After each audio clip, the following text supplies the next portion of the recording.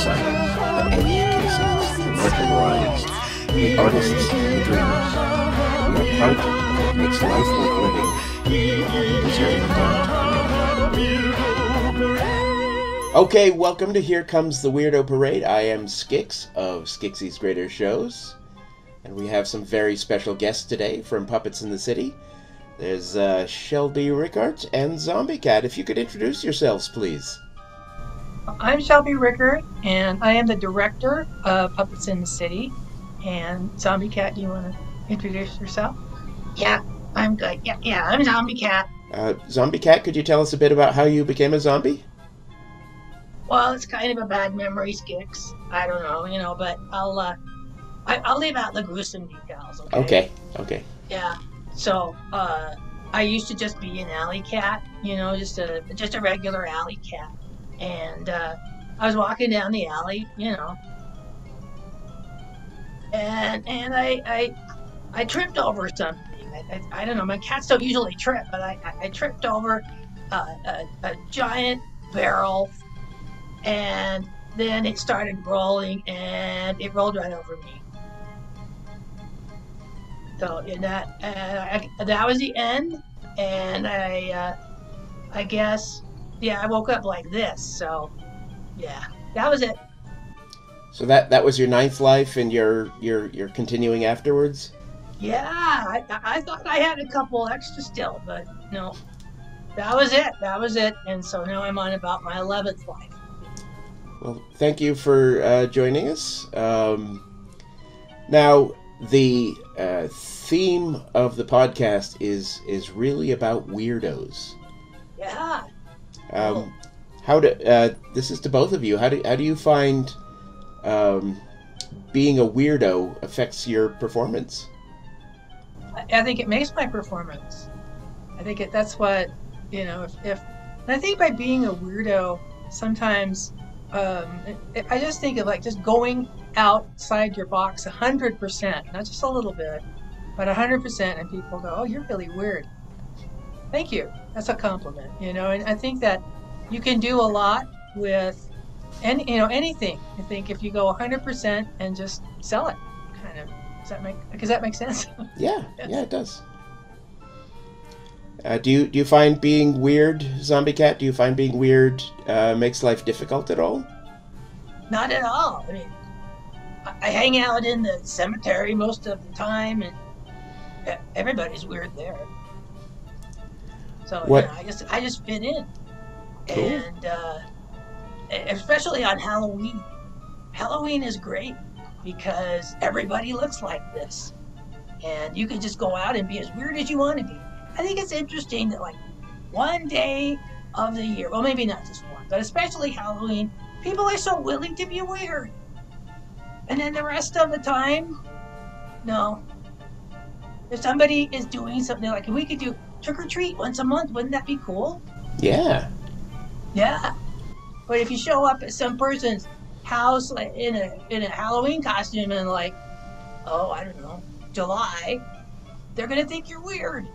But not on October 31st. I think that's really weird. It is. I kind of agree. I think Halloween is our time for the weirdos. Yeah. Shelby, have you always been weird? Always. I was raised by two very, very silly people, and I'm very grateful for that. So yeah, I was always the weird kid, not the popular kid, the weird kid, the one that read books instead of, I don't know. We didn't have any electronics back in the Jurassic period when I was a child, but instead of going out and playing, I was the bookworm, and I didn't fit in. And when I was a kid, it was hard. It was really hard. I thought there was like something wrong with me, but now that I got older, what saved me was getting into theater, because weirdness was welcome in theater. So when I was in high school and I got into theater, suddenly, oh, this is the song of my people. You mentioned silliness. Do you think silliness is important? Oh, silliness is important because you can't be silly. Being silly is being willing to laugh at yourself. And if you can't do that, you're going to be miserable, I think, and take life so seriously. Things hurt you more. You can't laugh it off a little bit. So yeah, silly. I think silly is a survival tool. Can you tell us a bit more about Puppets in the City?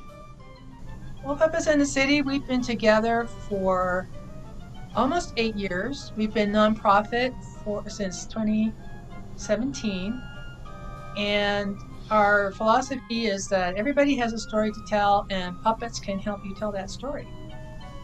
So puppets are for all ages, and we try to do shows and workshops for all ages and abilities and whatever occasions, I guess.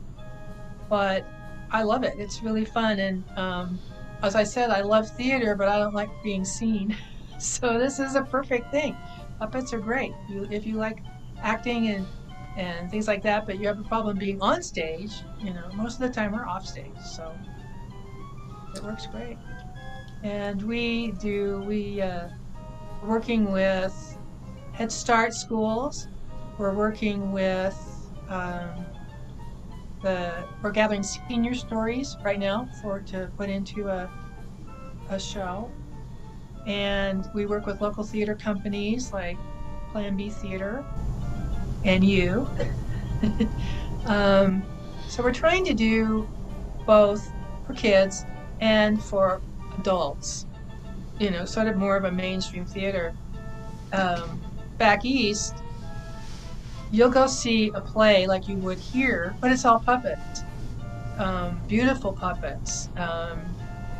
Like, for example, I saw a little clip of Pinocchio, and a human actor was Pinocchio, and then they had this gigantic Geppetto that was being worked by a crane. Ooh. It was incredible. So I don't think that Utah has really seen what puppets can do. And that's another part of what we want to do, is really show how you can use puppets in just mainstream theater as character extensions, as characters, help tell the plot, help sort of do emotions and things like that. It's puppetry is really amazing. I've even seen puppets do stand-up comedy. Yes, it's true. It's true. And what's that guy's name? Jeff? Dunham? Yeah. So, and puppets are an old art form, dating clear back to the Egyptians even. So people have always used puppets. There were Egyptian puppets? Yeah. They're made of clay. I don't know that I want to try and work on them. You're kind of like, that's a heavy puppet. But yeah, I mean, as a kid, if you played with dolls or trucks or anything that you made talk or move, you were doing puppetry. Anything can be a puppet as long as you give it a voice and movement. So I think we do puppetry in our lives more than we realize. I think you're probably right. Now, Puppets in the City has been in a few Gonzo Rising shows. And last summer we did a dedicated show for their Fringe Fest program. What was that again? It was Le Carnival Toxique. Le Carnival Toxique, which was a lovely full feature-length program featuring acrobats and just all sorts of dance and a lot more intricate movement than you often see with puppets. Right, and there are different kind of puppets than the zombie cat here. They're ensemble puppets, which is something that they use more in mainstream theater. That is, it's operated by more than one puppeteer. The puppeteers are visible, and they can move their mouths, but sometimes they don't. And anyway, but it was the first time we tried it, and it was so much fun. It was really fun. It really was.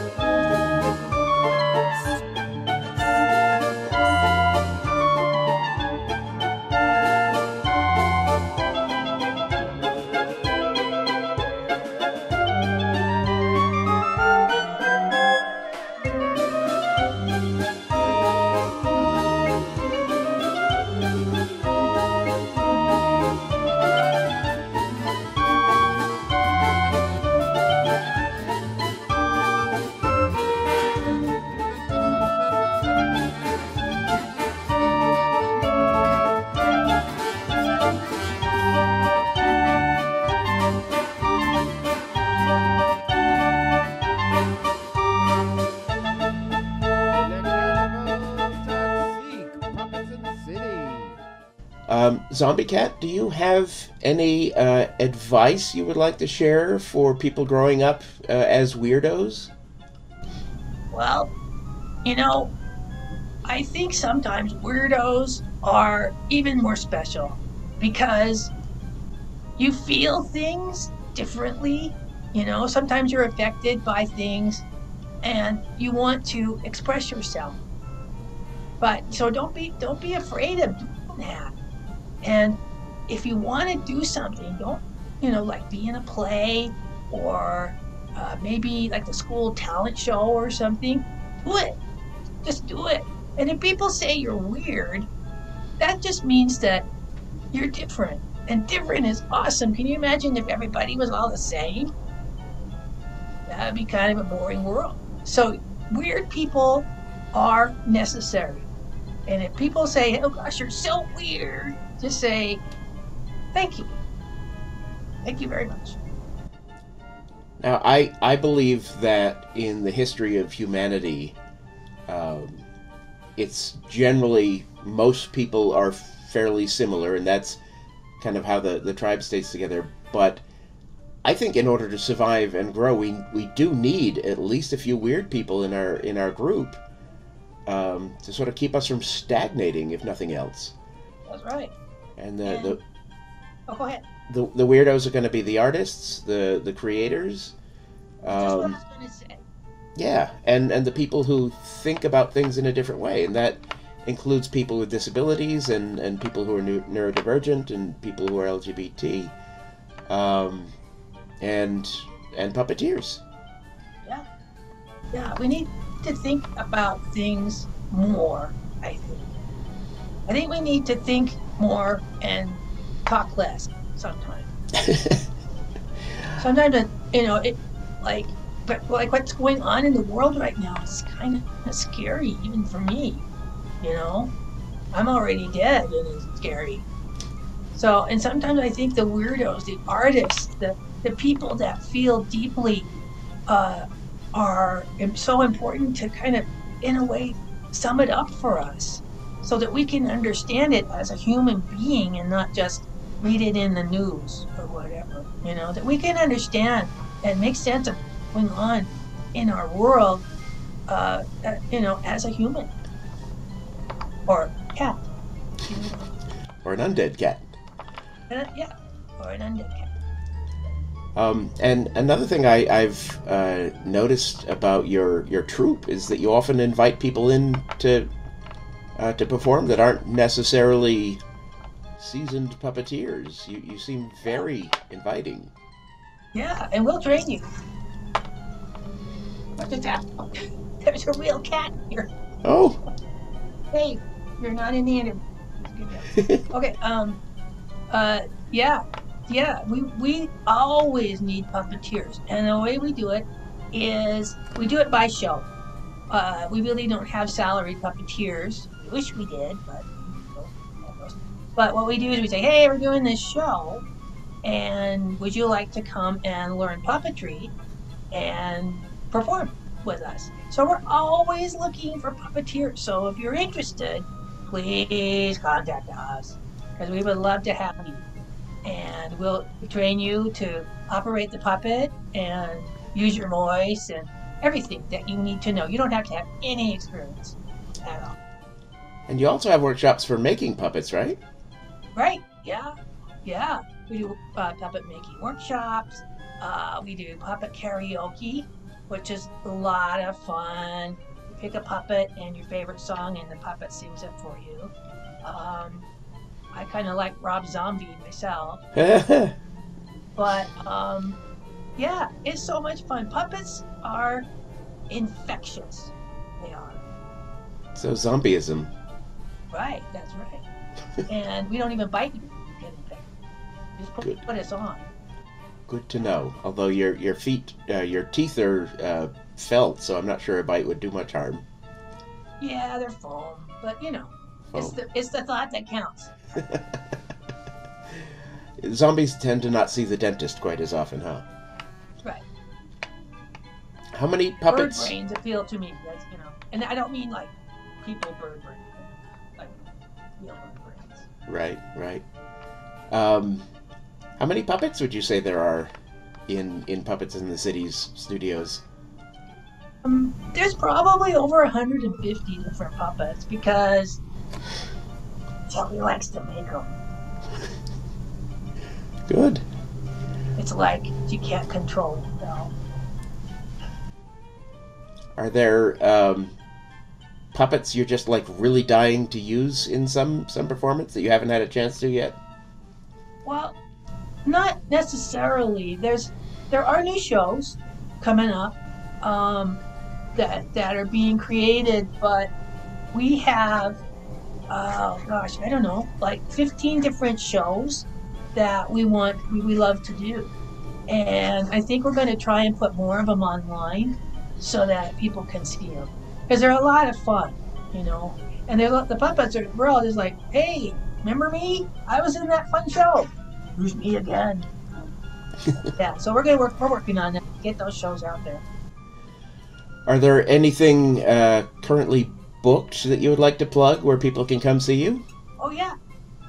Well, let's see. Let's go way far out into October. We will be at Redview Gardens for Botanical the 20th through the 30th in the evenings, and it's so much fun because you wander through the garden, and we're all over the place. So we can talk to you, and you can talk to us. It's really fun.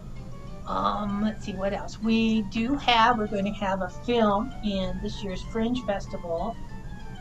It's called The Muse, and it stars Edgar Allan Poe and a very saucy Raven. It's funny. You'll like it. What else? There are workshops here and there. Let's see. There's one in July in Orem at the theater there. We can put it up on our website, of course, and you can see So that's for kids, and it's a week-long workshop in the mornings to make puppets and stuff. Very cool. And I'll put your website down there so people can find you. Yeah. I'm pretty sure it's something predictable like puppetsinthecity.org or something, right? Org, that's the one. Hey, Yep, I guess. www.puppetsinthecity.org. That's us. Excellent. I think that does it for us. And I do encourage you to find them, look them out, join, come to a workshop, come to a show. Be a weirdo, have fun, be silly. Any 100% weirdo. Yeah. Any parting words for our friends? Yeah. And yeah, don't be afraid to be a little different. If you want to dance to the music in the supermarket, you go for it. Good. And if people don't like it, they can go in a different aisle, or they might join you. Sometimes people join us. Even more awesome. All right. Well, thank you, Shelby and Zombie Cat from Puppets in the City. This has been another episode of Here Comes the Weirdo Parade, and we'll see you again. Hey, thanks, Kix. Bye-bye. Bye. God bless you all. God save the king.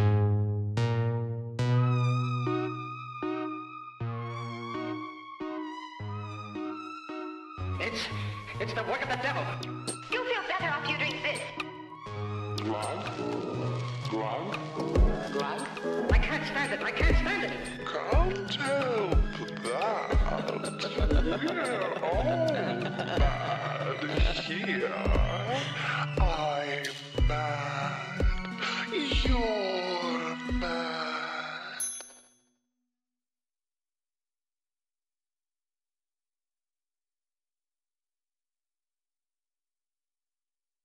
Roll, roll, roll your boat gently down the stream. Merrily, merrily, merrily. My arms. This is. Snap out of it. No, what? No, no, no. No, I hit you this way. You turn your head. Turn there. No, no. This is like that. This is the basics of stage combat, man. I hit you this way. Okay. Bam. Oh, but that's away from the screen. Hit me with your other hand so I face No, the screen. I'll Oh, just backhand. Bam. Again. You jerk! I've never.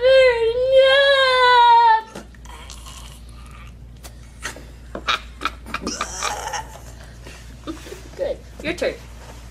I'm ready. What? Like that? No. Slap. Not. Hey! Slap. 3, 2, you son of a biscuit! Oh, I didn't do it right. Okay, one more time. That's my purse! Was that good? Slow motion. I don't know you. No.